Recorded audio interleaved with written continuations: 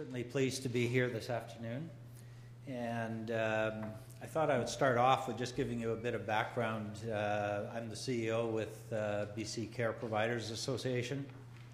We're a provincial association. We were established in early 1977, so we've been around for 30 plus years. Our membership really includes residential care, home support, assisted living providers throughout the province. We have slightly over 120 members. They, in turn, employ more than 13,000 employees. Our membership, as well, is a mix of private, nonprofit, and denominational. The majority of those are publicly funded through the Health Authority or the Ministry, although a number of them also provide services on a strictly private pay basis. And overall, our membership has over 10,000 clients, residential clients, and 6,000 home support clients that they're providing care every day. In terms of our role and function, we play an advocacy role on behalf of our members and seniors and the public around legislation, policy, and funding, promote quality standards, try to serve as a voice for our sector, facilitate communication and networking opportunities such as this, as well as respond to current and emerging issues. And in some of the earlier sessions this morning, I think we were talking about the need for advocacy. And I think at this point in time, with the Ombudsperson report and the Ministry Action Plan, there is a real opportunity to bring a number of these issues to the forefront, especially the Ombudsperson has put together a number of recommendations in home support and some of the changes, as well as in residential care that hopefully will improve the system throughout. Just some general statistics, I guess, around the home support. And I guess another question came up earlier, home care versus home support. I'm used to using the term home support because that's who our members are, rather than generic home care, which includes RN, physio, OT, social work, and home support. So when I'm using home support, I'm really referencing the home support workers providing activities of daily living and things like that. There's over 30,000 seniors currently receiving home support. I noticed, there are different numbers certainly floating around. I know Winona, I think, had 33. When I looked at the Ombudsperson report, she had a different number. But I think certainly it exceeds the number of residents in long-term care, which is about 26,000. The amount of dollars that the ministry or government currently spending on home support is $334 million. For funded residential care, it's about $1.3 billion. So, the home support side is still approximately 1/4 of what's being spent on residential care. The average cost is about $30 to $40 per hour of service. An interesting aspect, for those clients receiving service, 71% receive the home support services at no cost. The remaining balance are paying approximately $5 to $10 per day per visit. So the actual financial implications of receiving home support doesn't really have a strong negative financial impact. When we look at the workers within the sector, there's over 9,000 home support employees. And the interesting part in home support is the large percentage of casual employees, which is over 50%. And similarly, the age of workers is slightly above 45, with a high proportion of female employees. Now, in 2010, our association established what we called our BC Cares project. And if you're interested and want to look at any of the documents that came up under that project. We do have a website, www.bccares.ca, where a number of the reports that Winona was referencing and some other reports just dealing with the whole issue of retention, recruitment in the continuing care sector. So our project actually formally started in 2010 to look at the supply, demand, retention, recruitment issues with care aides, home support workers, and LPNs. We did receive approximately slightly over $300,000 through the Federal Provincial Labour Market Adjustment funding. And that particular project was actually a follow-up to a project that we had in 2009 looking at a care aid awareness program. In 2009, the sector, especially in residential care, experienced a real shortage of care aides. Government had announced 5,000 new beds. There were a number of new facilities opening, but there was a real shortage at that point and an inability to actually fill the spaces. And our 2010 project was similarly, well, let's take another look. Have things changed or not? And what we did find was on the residential and the LPN, the questions around recruitment, retention were largely meeting the actual needs. On the home support side, there were still much more issues that I think Wona had talked about.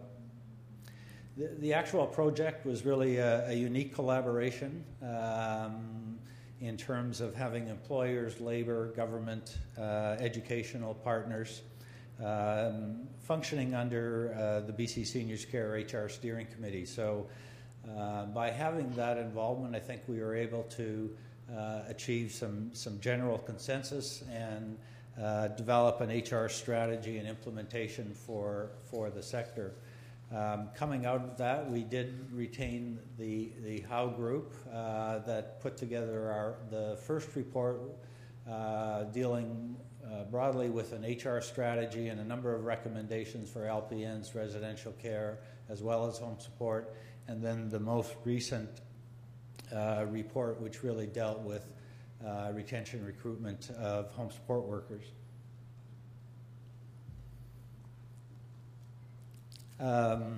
The labor market information report was the report again. I will be repeating some of the things that Winona had talked to you about, but hopefully I can try to capsulize it very shortly or quickly. We retained HEABC to actually do a formal analysis and documentation of retention, recruitment, demographics. Historically, HEABC had done that type of a report for the health authorities, but there was no hard data on the affiliate sector or the contracted sector. So this was the first opportunity to really get some hard, accurate data in terms of what was happening within the sector. And I'm really just summarizing the home support. 88% of the employers had no problem recruiting full-time or part-time employees. 30% had a major problem in recruiting casuals. 60% were indicating that it was more difficult now to recruit than what it was 2 years prior. And 50% had a major problem in retention of casuals. So, you know, the whole question of retention recruitment is still a big issue for home support, both from a cost point of view, and the projected costs are estimated at $4,100 per employee for turnover. So it's fairly significant.